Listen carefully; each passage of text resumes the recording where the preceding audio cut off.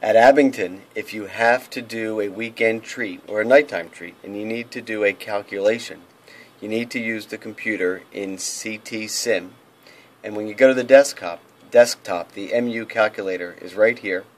You're going to double click on the MU calculator.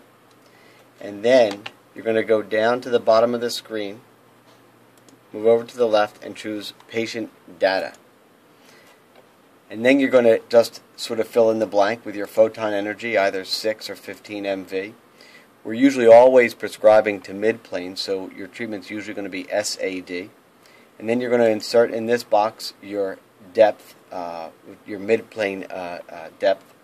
And then you're going to fill in your field size right here. It will give you your equivalent square. And then you're going to fill in the dose. So for instance, here we're going to do 400 centigrade. So it's 200 centigrade from each field. There's no tray, there's no wedge angle. And then you're just going to press the MU calc. However, before you really do any of that, you have to go into options and say enable this content. So after you enable the content, then you fill in all the blanks and then press MU calc, and it will give you your MU calc. And then you press to print, and this prints right next to the LA3.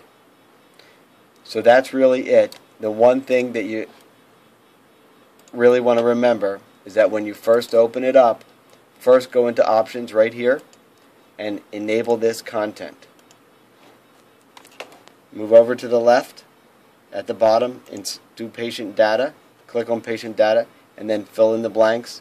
Press to calc MU, and then you'll have your results. Press to print. You're done. Thank you.